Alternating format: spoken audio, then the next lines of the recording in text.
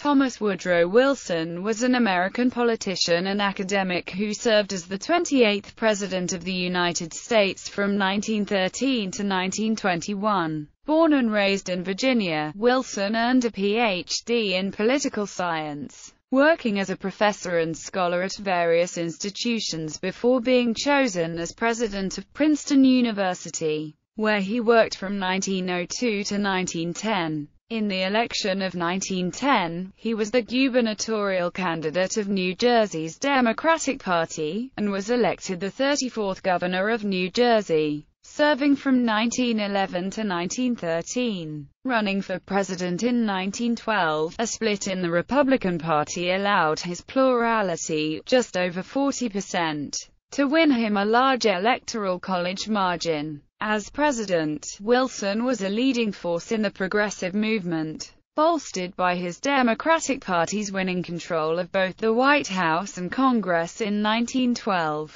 In office, Wilson reintroduced the spoken State of the Union, which had been out of use since 1801. Leading the Congress, now in Democratic hands, he oversaw the passage of progressive legislative policies unparalleled until the New Deal in 1933. Included among these were the Federal Reserve Act, Federal Trade Commission Act, the Clayton Antitrust Act, and the Federal Farm Loan Act. Having taken office 1 month after ratification of the 16th Amendment, Wilson called a special session of Congress, whose work culminated in the Revenue Act of 1913, reintroducing an income tax and lowering tariffs, through passage of the Adams-Sand Act, imposing an 8-hour workday for railroads. He averted a railroad strike and an ensuing economic crisis. Upon the outbreak of World War I in 1914, Wilson maintained a policy of neutrality, while pursuing a more aggressive policy in dealing with Mexico's Civil War. Wilson faced former Governor Charles Evans Hughes of New York in the presidential elections of 1916.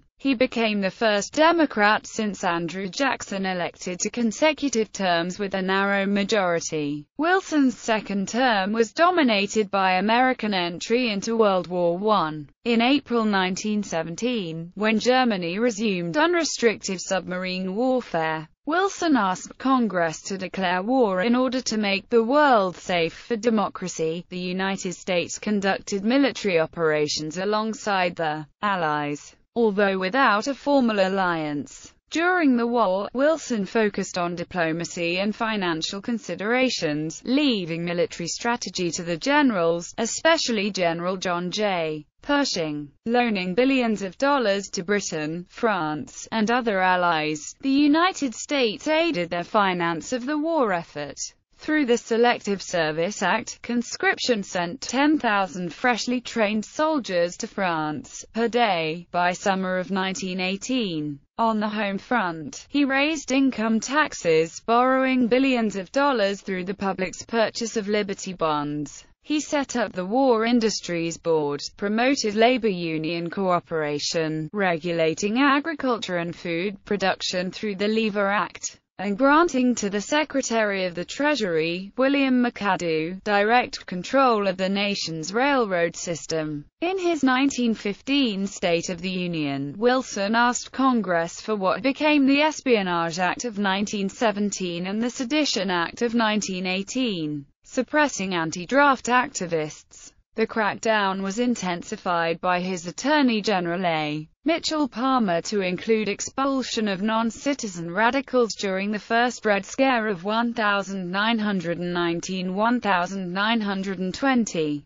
Following years of advocacy for suffrage on the state level, in 1918 he endorsed the 19th Amendment, whose ratification provided all women the right to vote. By its ratification in 1920, over Southern opposition, Wilson staffed his government with Southern Democrats who believed in segregation. He gave department heads greater autonomy in their management. Early in 1918, he issued his Principles for Peace, the 14 Points, and in 1919, following armistice, he traveled to Paris, promoting the formation of a League of Nations, concluding the Treaty of Versailles. Following his return from Europe, Wilson embarked on a nationwide tour in 1919 to campaign for the treaty, suffering a severe stroke. The treaty was met with serious concern by Senate Republicans, and Wilson rejected a compromise effort led by Henry Cabot Lodge, leading to the Senate's rejection of the treaty. Due to his stroke, Wilson secluded himself in the White House, disability having diminished his power and influence. A devoted Presbyterian, Wilson infused morality into his internationalism, an ideology now referred to as Wilsonian, an activist foreign policy calling on the nation to promote global democracy. For his sponsorship of the League of Nations, Wilson was awarded the 1990 Nobel Peace Prize, the second of 3 sitting presidents so honored. Early life. Wilson was born in Staunton, Virginia, on December 28, 1856, at 18-24 North Coulter Street, of Scots-Irish descent. He was the third of 4 children of Joseph Ruggles Wilson and Jessie Janet Woodrow. Wilson's paternal grandparents immigrated to the United States from Strabane, County Tyrone, Ireland, in 1807. His mother was born in Carlisle, Cumberland, England, the daughter of Rev. Dr. Thomas Woodrow from Paisley, Scotland, and Marion Williamson from Glasgow. This was one of the border counties, which supplied many immigrants to the North American colonies in the late 18th century. Joseph originally lived in Steubenville, Ohio, where his family had settled. Wilson's grandfather had published a pro-tariff and anti-slavery newspaper, the Western Herald and Gazette. Wilson's parents moved south in 1851 and came to fully identify with it. His father defended slavery, owned slaves and set up a Sunday school for them. Both parents identified with the Confederacy, they cared for wounded soldiers at the church, and Wilson's father briefly served as a chaplain to the Confederate Army. Woodrow Wilson's earliest memory, from the age of 3, was of hearing that Abraham Lincoln had been elected and that a war was coming. Wilson would forever recall standing for a moment at General Robert E. Lee's side and looking up into his face. Wilson's father was one of the founders of the Southern Presbyterian Church in the United States in 1861 after it split from the Northern Presbyterians. He served as the first permanent clerk of the Southern Church's General Assembly, was stated clerk from 1865 to 1898, and was moderator of the PCUS General Assembly in 1879. He became minister of the First Presbyterian Church in Augusta, Georgia, and the family lived there until young Wilson was 14. Wilson in 1873 formally became a member of the Columbia First Presbyterian Church and remained a member throughout his life.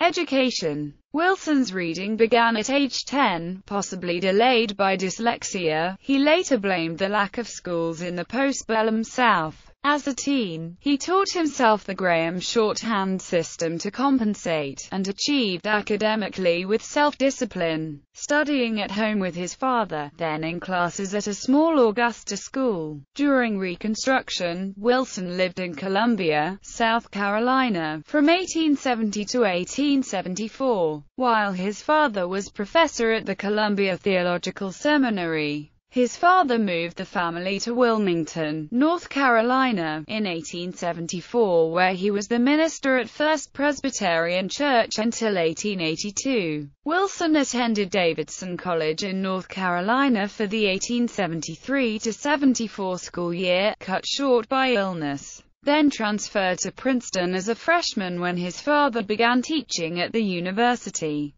He graduated in 1879, a member of Phi Kappa Psi fraternity. In his second year, he studied political philosophy and history, was active in the Whig Literary and Debating Society, and wrote for the Nassau Literary Review. He organized the Liberal Debating Society and later coached the Whig Clio debate panel. In the hotly contested election of 1876, Wilson declared his support for the Democratic Party and its nominee, Samuel J. Tilden. In 1879, Wilson attended law school at the University of Virginia for 1 year. He was involved in the Virginia Glee Club and was president of the Jefferson Literary and Debating Society. While there, he enjoyed frequent trips to his birthplace of Staunton. He visited with cousins, and fell in love with one, Hattie Woodrow, though his affections were unrequited. His health became frail and dictated withdrawal, so he went home to his parents, then living in Wilmington, North Carolina, where he continued his law studies. Wilson was admitted to the Georgia bar and made a brief attempt at law practice in January 1882. He found legal history and substantive jurisprudence interesting, but abhorred the day-to-day procedural aspects. After less than a year, he abandoned the practice to pursue his study of political science and history. Both parents expressed concern over a potentially premature decision. In the fall of April 1883, Wilson entered Johns Hopkins University to study history, political science and the German language. 3 years later, he completed his doctoral dissertation, Congressional Government, a study in American politics, and received a Ph.D. Marriage and Family. In late spring of 1883, Wilson was summoned to Rome, Georgia, to assist in the settlement of his maternal uncle William's estate, which was being mishandled by a brother-in-law. While there he met and fell in love with Ellen Louise Axon, the daughter of a minister from Savannah, Georgia. He proposed to her and they became engaged in Asheville. Wilson's marriage to Ellen was delayed by traumatic developments in her family. In late 1883, Ellen's father Edward, suffering from depression, was admitted to the Georgia State Mental Hospital, where in 1884 he committed suicide. After graduation, she pursued portrait art and received a medal for one of her works from the Paris International Exposition. She happily agreed to sacrifice further independent artistic pursuits in order to keep her marriage commitment, and in 1885 she and Wilson married. Personal interests. Wilson was an automobile enthusiast, and took daily rides while he was president in his favorite car, a 1919 Pierce Arrow. His enjoyment of motoring made him an advocate of funding for public highways. Wilson was an avid baseball fan, and in 1915 became the first sitting president to attend and throw out the first ball at a World Series game. Wilson had been a center fielder during his Davidson College days and was the Princeton team's assistant manager. He cycled regularly, taking several cycling vacations in the English Lake District. Wilson later took up golf. Academic career. Wilson worked as a lecturer at Cornell University in 1886–87, where he joined the Irving Literary Society. He next taught at Bryn Mawr College from 1885 until 1888, teaching ancient Greek and Roman history. While there, he refused offers from the universities of Michigan and Indiana. When Ellen was pregnant with their first child in 1886, the couple decided that Ellen should go to her Aunt Louisa Brown's residence in Gainesville, Georgia, to have their first child. She arrived just 1 day before the baby, Margaret, was born in April 1886. Their second child, Jessie, was born in August 1887. In 1888, Wilson left Bryn Mawr for Wesleyan University. It was a controversial move, as he had signed a 3-year contract with Bryn Mawr in 1887. Both parties claimed contract violations and the matter subsided. At Wesleyan, he coached the football team and founded the debate team, which bears his name. In February 1890, with the help of friends, Wilson was elected by the Princeton University Board to the chair of jurisprudence and political economy, at an annual salary of $3,000. He continued a previous practice of reserving time for a 6-week course in administration at Johns Hopkins. He was also a faculty member of the short-lived coordinate college, Evelyn College for Women. Additionally, Wilson became the first lecturer of constitutional law at New York Law School, where he taught with Charles Evans Hughes, representing the American Whig Society. Wilson delivered an oration at Princeton's sesquicentennial celebration entitled "Princeton in the Nation's Service," which was the origin for the school's motto. Wilson became annoyed that Princeton was not living up to its potential, complaining, "There's a little college down in Kentucky which in 60 years has graduated more men who have acquired prominence and fame than has Princeton in her 150 years." Political science author. U.S. Democratic Republican British Parliament. Contrast Wilson, a disciple of Walter Bagehot, considered the United States Constitution to be cumbersome and open to corruption. Wilson favored a parliamentary system for the United States and in the early 1880s wrote, "I ask you to put this question to yourselves. Should we not draw the executive and legislature closer together? Should we not, on the one hand, give the individual leaders of opinion in Congress a better chance to have an intimate party in determining who should be president, and the president, on the other hand, a better chance to approve himself a statesman, and his advisers capable men of affairs?" In the guidance of Congress, Wilson's first political work, Congressional Government, advocated a parliamentary system. He critically described the United States government, with frequent negative comparisons to Westminster. Critics contended the book was written without the benefit of the author observing any operational aspect of the U.S. Congress, and supporters asserted the work was the product of the imagination of a future statesman. The book reflected the greater power of the legislature, relative to the executive, during the post-bellum period. Wilson later became a regular contributor to Political Science Quarterly, an academic journal. Wilson's second publication in 1890 was a textbook, entitled The State, used widely in college courses throughout the country until the 1920s. He argued that government should not be deemed evil, and advocated the use of government to allay social ills and advance society's welfare. In 1889, Wilson contributed to a U.S. historical series, covering the period from Pres. Jackson through Reconstruction. His third book, entitled Division and Reunion, was published in 1893 and considered an outstanding contribution to American historical writing. Wilson's fourth publication, a 5-volume work entitled History of the American People, was the culmination of a series of articles written for Harper's, and was published in 1902. In 1899, Wilson wrote in The State that governments could legitimately promote the general welfare by forbidding child labor, by supervising the sanitary conditions of factories, by limiting the employment of women in occupations hurtful to their health, by instituting official tests of the purity or the quality of goods sold, by limiting the hours of labor in certain trades, and by 101 limitations of the power of unscrupulous or heartless men to outdo the scrupulous and merciful in trade or industry. Wilson believed that America's system of checks and balances complicated American governance. If government behaved badly, Wilson queried, how is the schoolmaster, the nation, to know which boy needs the whipping? Wilson singled out the United States House of Representatives for particular criticism, saying, divided up, as it were, into 47 seigneuries, in each of which a standing committee is the court baron and its chairman Lord Proprietor.